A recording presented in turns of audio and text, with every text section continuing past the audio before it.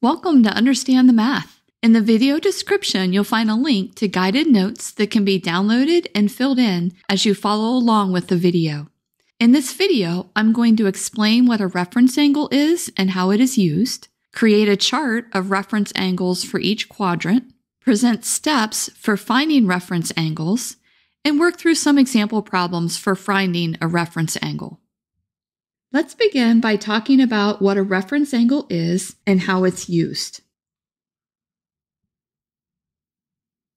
A reference angle is the positive acute angle between the terminal side of the angle and the x-axis. Since our reference angle is a positive acute angle, it can be between 0 degrees and 90 degrees. Let's go ahead and write that down. So 0 degrees is less than our reference angle. Theta r is less than 90 degrees. And if we think about this in terms of radians, we would say that 0 is less than theta sub r is less than pi over 2. I wrote equals there, but it should be less than. In our first diagram, theta is a positive acute angle, so our reference angle is equal to theta. In our second diagram, theta is a positive obtuse angle, so our reference angle is not equal to it. Our reference angle needs to be a positive acute angle between the terminal side of the angle and the x-axis. In our diagram, that puts theta sub r right here. It's the positive acute angle between the terminal side and the x-axis. A reference angle theta sub r is primarily used for finding the value of trigonometric functions for an angle theta when theta is not between 0 degrees and 90 degrees. So let's underline that, not between 0 degrees and 90 degrees, or when theta is not an acute angle. Reference angles are used a lot in trigonometry because we're often working with angles that are not acute angles. We're now going to look at angles that lie in the first quadrant, the second quadrant, the third quadrant, and the fourth quadrant, and we'll find their reference angles. When theta is in the first quadrant, our reference angle is equal to theta. Theta is equal to theta r, and then if we think of it in terms of theta r, we say theta r is equal to theta. When theta is in the second quadrant, our reference angle is here, because this is the positive acute angle between the terminal side and the x-axis. And we say that theta sub r is pi minus theta.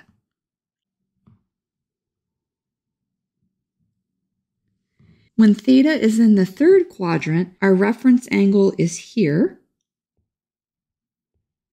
And we'll note that theta sub r is equal to theta minus pi.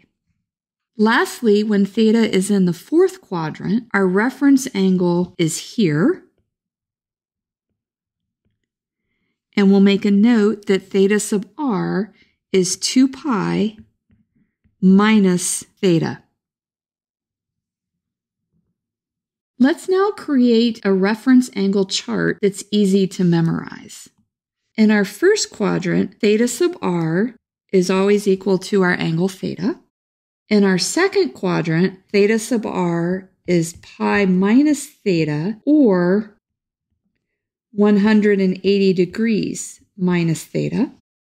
In our third quadrant, theta sub r is theta minus pi, or theta minus 180 degrees.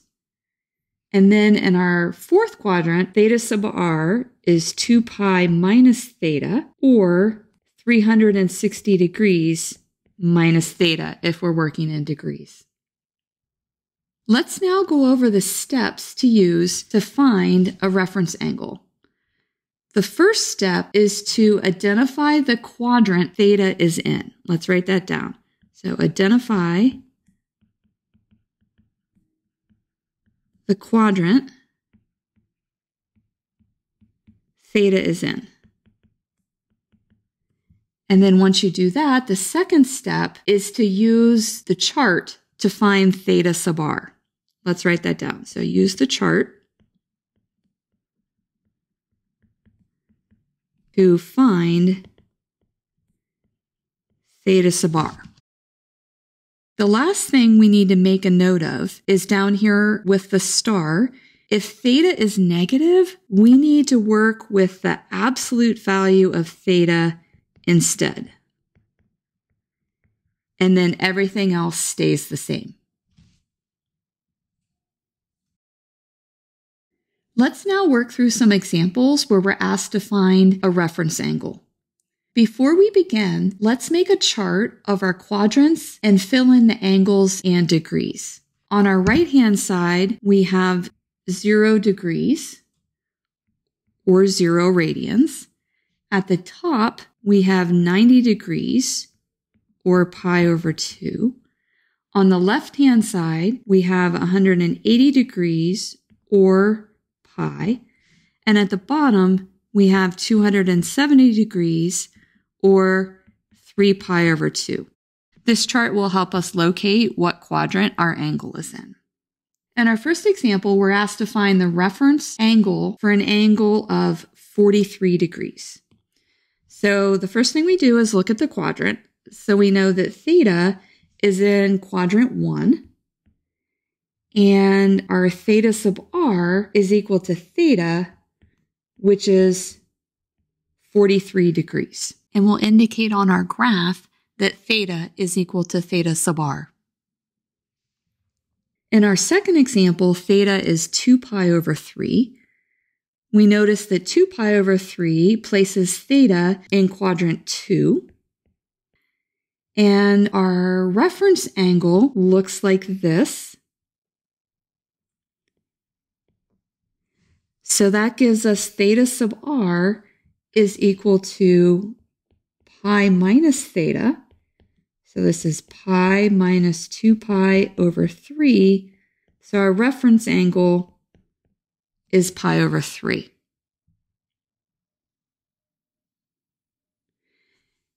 In our third problem, theta is 5 pi over 4, which places theta in quadrant 3. And this gives our reference angle like this. So we'll notate that as theta sub r. And then we can see that theta sub r is going to be theta minus pi. So this is 5 pi over 4 minus pi, which is pi over 4. In our fourth problem, theta is 300 degrees. So theta is in quadrant 4. And we'll notate theta sub r on our graph like this. And that gives us theta sub r is 360 degrees. Notice we're in degrees instead of radians.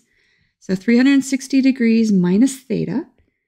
So this gives us 360 degrees minus 300 degrees, which is 60 degrees. In our last two examples, theta is negative. In our fifth problem, theta is equal to minus pi over 4. Because theta is negative, we're going to work with the absolute value of theta instead to determine the formula for finding theta sub r. The absolute value of theta is pi over 4, and the absolute value of theta is located in quadrant 1. So that means that theta sub r is absolute value of theta, which is pi over 4. And we can notate theta sub r in our graph like this. Our last problem, theta is equal to minus 100 degrees.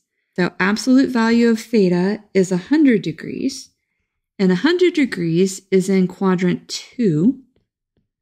So theta sub r is 180 degrees minus absolute value of theta, which is 180 degrees minus 100 degrees, which is equal to 80 degrees.